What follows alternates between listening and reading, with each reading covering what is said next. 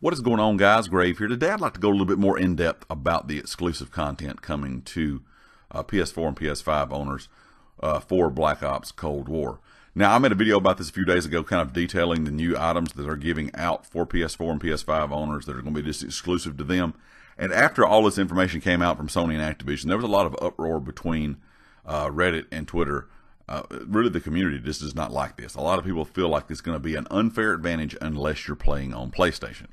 And I will say I agree. I do not like exclusive content. You guys know, if you've been around the channel any time whatsoever for a long time to a short amount of time, I feel like I've said it 1,000 times. No matter the game, I feel like exclusive content should not exist. If you pay for the game, no matter what you play on, you should get the exact same thing that everyone else gets on any other platform if they are playing that same game.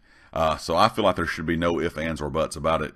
If you're going to buy a game, everyone should get the exact same thing because everyone is still paying for that game.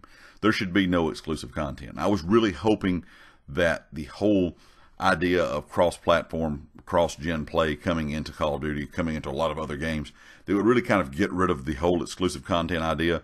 Because in the past, as you guys know, back years ago on Xbox, they used to get the maps early. When DLC maps were released, you get them about a month early. Of course, I used to play on Xbox. I thought that was unfair then to PlayStation owners. Now that I play on PlayStation, I think that all the content that PlayStation owners get is a little bit unfair, in my opinion, compared to what people get on Xbox and PC. And to begin with, when this all started out about a month ago, it was going to be that PlayStation 4 and PlayStation 5 owners were going to get the benefit of having the Zombie Onslaught mode exclusive to them until November the 1st, 2021. This is kind of like the whole idea of the co-op mode in Modern Warfare, where PlayStation got the mode first and then it came out later on, and of course the next year on Xbox and PC. But when it comes to zombies, I really kind of felt bad about this because there's a lot of people that love zombies no matter what platform you play on. And I thought it was kind of unfair to give a zombie mode just for PlayStation and not really allow other platforms to play it as well. And I thought it was just going to stop there, but that was not the case. Then they added in some other things. The first thing they added, of course, was the Battle Pass bundle, which, of course, is kind of like the same thing. If you buy the Battle Pass bundle for $20 on Modern Warfare, you know, you get 20 tier skips.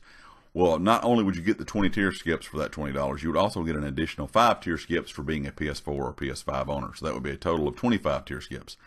When I saw that, I was like, well, that's not too bad. You know, if they would have left it with that, kind of with just that Battle Pass bundle bonus and the Zombie Onslaught mode, I still would not have liked the exclusive content that they were giving PlayStation, but I would not have felt as bad about it as some of the other things that they added in.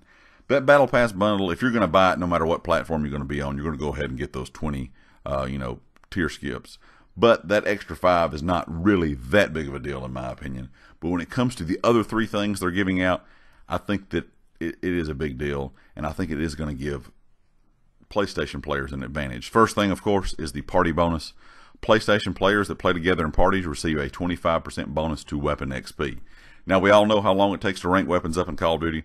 If you look at the beta, the time to level up a weapon to unlock all the attachments was very, very slow.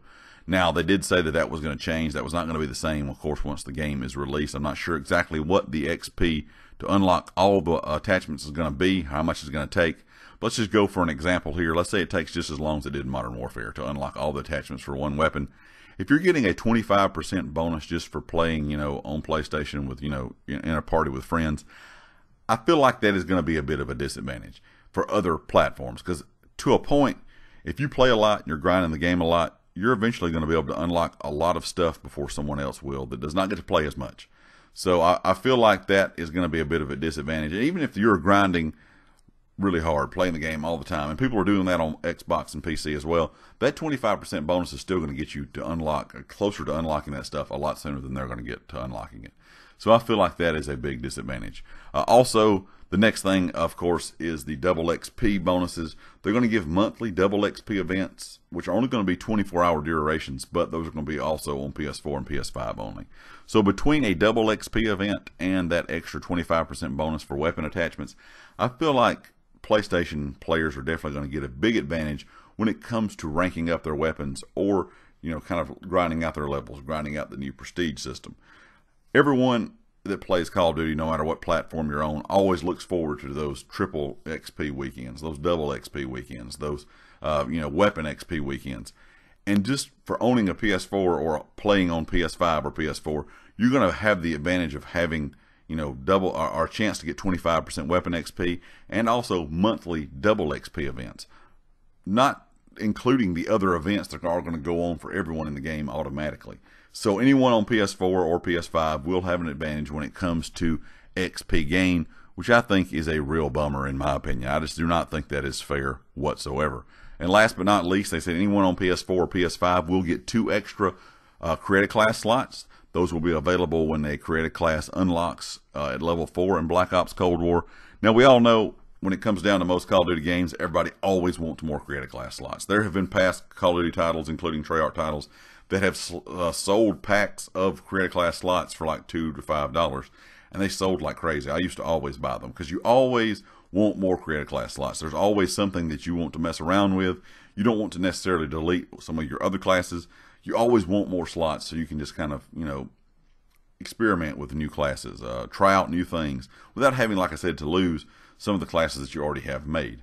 And giving 2 extra slots to PlayStation, no, it does not sound like that big of a deal, and a lot of people may not think it is as big of a deal as the whole XP situation on PlayStation, but I feel like it is kind of a big deal just because they should have known that everyone always wants more credit class slots. So it was just kind of like a slap in the face, in my opinion, to all the other people that are playing that aren't on Xbox, of course, and on PC. So just overall, I feel like the whole system that they're going with here for the exclusive content this year is a bit much. I wish that it was not in the game whatsoever. I don't know if we're ever going to see another game in history that does not have exclusive content that is a big AAA title like Call of Duty or something like that.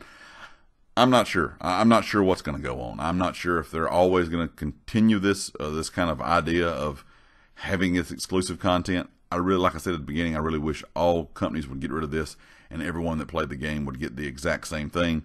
But leave me a comment with your thoughts, guys. Are you happy with this? If you're buying a PlayStation 5 or if you own a PS4, are you glad that, you know, you're getting this and no one else is? Or do you kind of feel like I do and a lot of the community does, that it is just a bit unfair for some people to get an advantage just because they play on a particular platform? Of course, leave me a comment with your thoughts. If you like the video, hit the like. If you have not subscribed yet, please do so. If you are a subscriber, make sure you click the bell icon in the top right corner so you know when all my videos go live. Be sure to check out everything down in the description. GT Racing, they are the affiliate here on the channel. Of course, the community Discord is linked down in the description along with my Twitter. And I'll catch you all next time. Peace.